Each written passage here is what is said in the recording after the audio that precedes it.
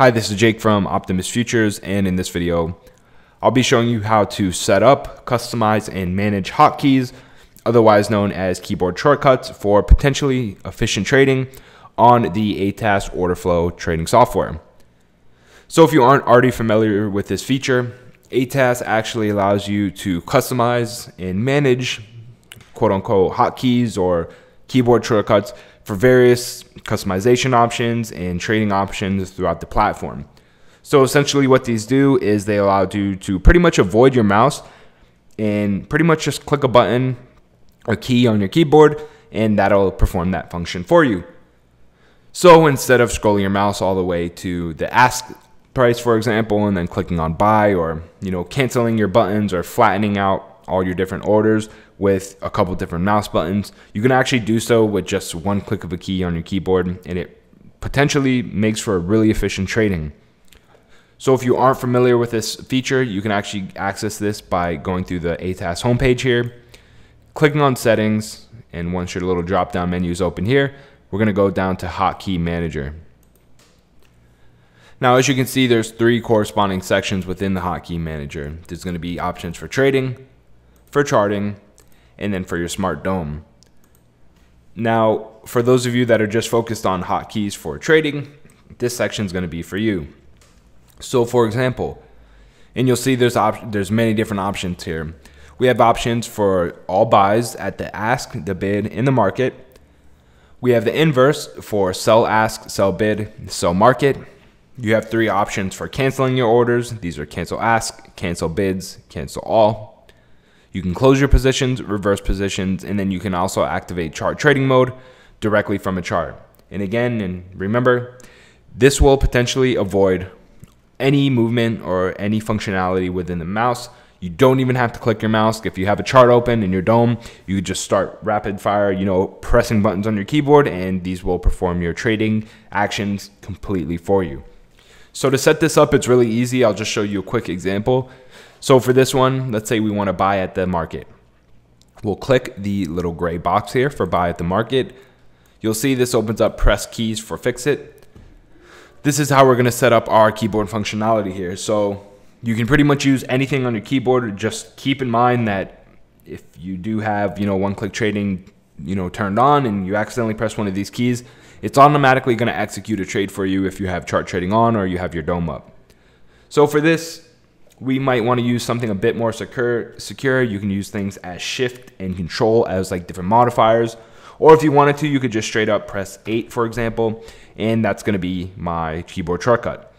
Like I said, maybe we want to do control. That way we always have to press control before it's actually executed, and then we can press 8. So our combination is going to be pressing control and 8 at the same time, and that's going to execute a buy market order for us. So that's one example. Let's go down. We can do something similar for ask, or let's do, we can do it for ask. So maybe for this one, we can press shift and then shift 9.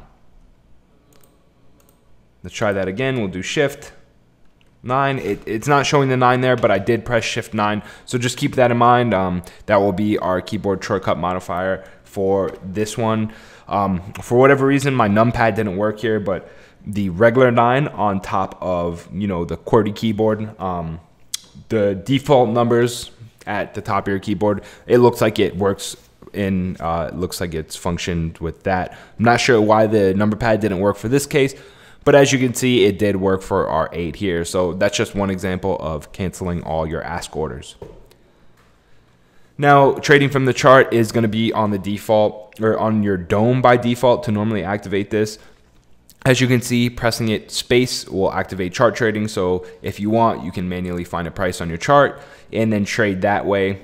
If you're not familiar with chart trading, please check out our other video. We've already covered that in that topic. You can use keyboard shortcuts there as well, but I'd suggest taking a look at that. Now let's go over to charting. This is going to be all your different shortcuts here for the different charting interfaces. So things such as accessing your indicators, drawing tools, different trend line, manipulating all these things such as copying, pasting, deleting. These are very similar to the Windows functionality. So for example, Copy is going to be the same function or the keyboard hotkey for your Windows control or your Windows copy. So you just press Control C and it's going to copy it. Pasting is Control V. So these are very similar. Again, you can come through here and customize as needed. Finally, with your Smart Dome, this is just going to be pretty much just functionality on how to manipulate this.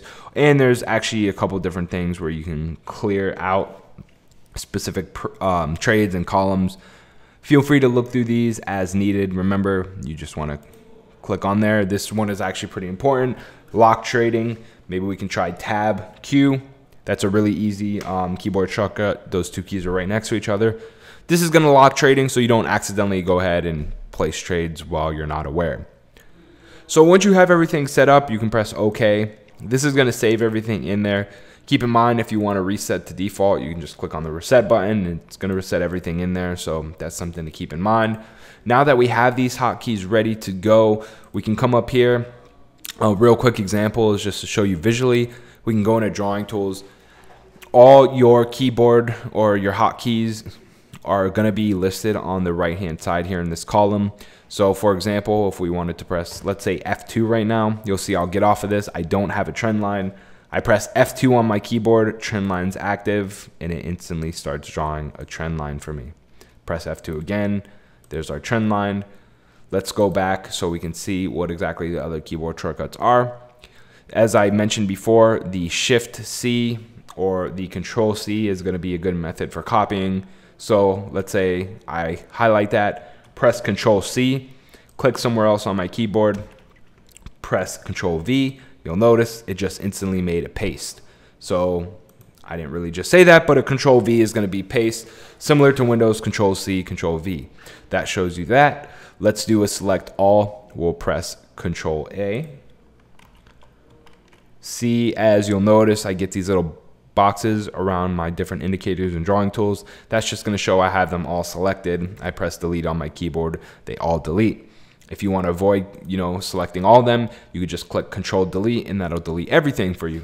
So you definitely have quite a few different functionalities and customization options here. You can mix and match.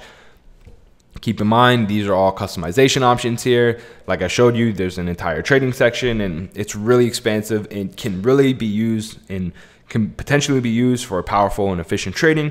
At the end of the day, it comes down to the user and what you feel is necessary customization wise, but just showing you the options out there. If you did have any questions on hotkeys, please ask them down in the comment section down below. You can also head over to our community forum. It's going to be linked down in the description below. If you like this video, please give it a thumbs up. Subscribe for more ATAS content. And as always, thanks for watching.